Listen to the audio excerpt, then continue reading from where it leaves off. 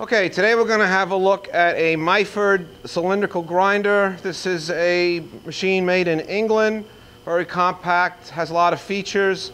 This particular machine is a model HAR. This machine has automatic in-feed with the table reversal only. Doesn't have an automatic plunge feed, but it does have an automatic wheel slide retraction and advance through a hydraulic system. Whereas the wheel head goes back about 1.5 inches or so at the end of the cycle. It also has a manual way of doing that with this lever here to bring it forward and bring it back. On other people who have other Myfords, as you probably know, you would crank this 3 or 4 times back just to take your workpiece off and then come back 3 or 4 cranks so you knew just about where you were. This kind of eliminates that, so they added that feature, or at least on this model. Currently it's wired for 220 volts. You've got the coolant tank on the side here that plugs in to the machine and your hydraulic unit.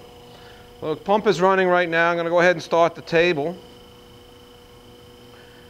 And when you start the table, you could also now bring in the wheel slide.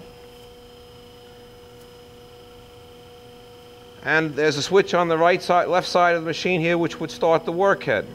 And the workhead is controlled by the switch up here. This light here and this potentiometer are for your spark out. Now there is an automatic cycle, like I said, in the traverse grinding mode, and when you get down to 0 on the hand wheel, there is a limit switch that gets made. The lamp will come on momentarily and indicating that the spark out has started, and when it gets to the left side or the right side, it's going to retract the wheel. You need to back up your hand wheel manually and disengage the feed. Now you see this little lever going up and down here, that's part of your feed. So when I go ahead and turn this on,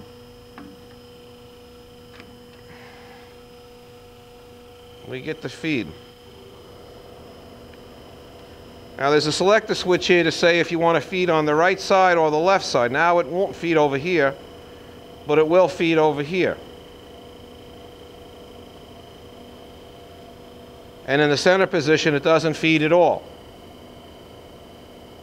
Then you'll have a tarry or a dwell. You have a fine in-feed, table speed. You can speed this up or slow it down.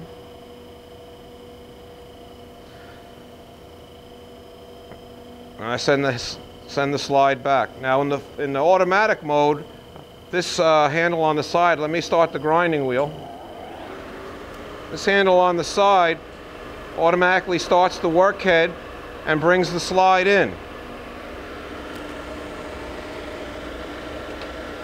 I can control the speed of the workhead with this potentiometer.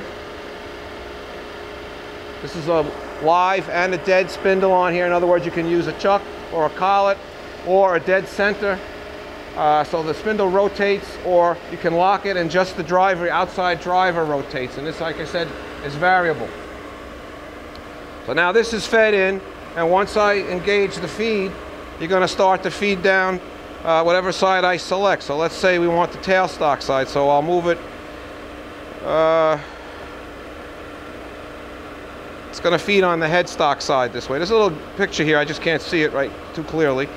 So now it feeds. And this is going to feed down to what you've got set as 0. I mean, you figured this out already manually. Now you're going to do an automatic. I mean, you don't have to, you could do this all by hand. I would recommend that for the first few parts.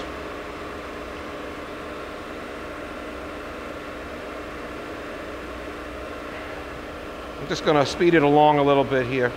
So now if you look at the light on the console there, when this gets down to 0,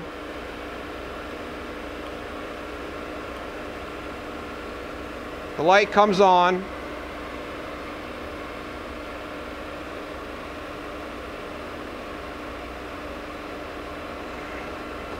And the head kicks out.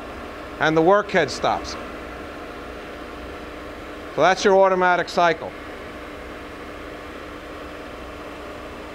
You could also plunge grind with the machine, or have a chuck on here or a faceplate, and you have an in and an out that you could use here. And you turn the switch upside down, and now you start your workhead like that. It's a unique switch from Myford. In the bottom position, It manually turns the workhead on and off. And in the top position, it's used to turn the workhead on and bring the wheel slide in as well. Okay, that's about it for this Myford. It's a great little machine, nice and quiet. Hope you liked the video. Thank you very much.